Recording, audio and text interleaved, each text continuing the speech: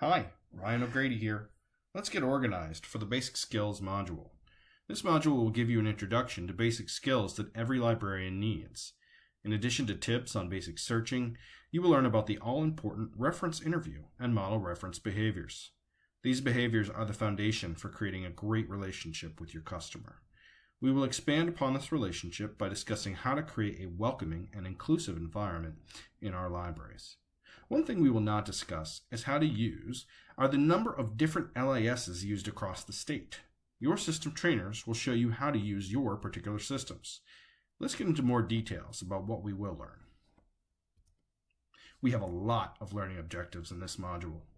First, we'll demonstrate effective use of model reference behaviors. You'll list at least two differences between reference interviews with adults and reference interviews with children. Explain the difference between a database and the internet in the way that a customer can understand. List at least one Sailor database. Describe the appropriate use of keywords, subjects, or narrowing the search through limiters. Describe the appropriate use of search cards. Explain how to analyze the credibility of information. List two ways to assess a website quickly. Identify boundaries to a library's expertise. Identify when and how to make appropriate referrals. Identify and utilize key reference sources for common questions in your system. And explain the difference between equity and inclusion. There are 8 lessons, 3 assignments, and 2 open forum discussion boards in this module. In Lesson 1, we will be learning all about model reference behaviors.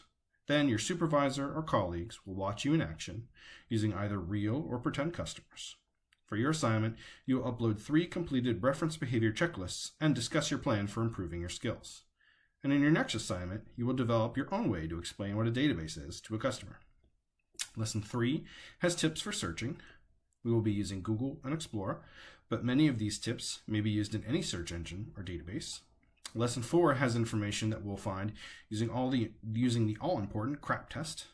In Lesson 5, we will be discussing the kinds of questions librarians can answer and when we need to refer to an expert. Referrals to experts are part of our jobs too. In Lesson 6, we will talk about Marino, our statewide interlibrary loan platform, and brainstorm with colleagues about go-to reference resources. Lesson 7 will discuss exceptional customer service, and in the 2 discussion forums, we will talk about our personal customer service philosophy and what it looks like in the library. Lesson 8 is on the importance of inclusion, making everyone feel welcome and feel that it is their library. Here are some tips. Don't overthink the assignments. The reference interview requires practice. As a librarian, you will be working on these reference behaviors over the course of your entire career. Our goal now is to have you begin this work by having you identify your strengths and weaknesses and to come up with a plan to improve your skills. The other 2 assignments will help you develop your own words to answer a common customer question and help you explore the concept of inclusion and what it really means to you. These are short answers, 100 words or less. Limit your open forum posts to 250 words or less. Focus on your customer. What does customer service mean to you, and what does it look like in the library? Don't agonize about the word count in the assignments and forum posts. These are just guidelines so that you don't make more work for yourself than is required. Remember, system mentors and LATI staff are here to help you. Have fun and find new ways to help your customers.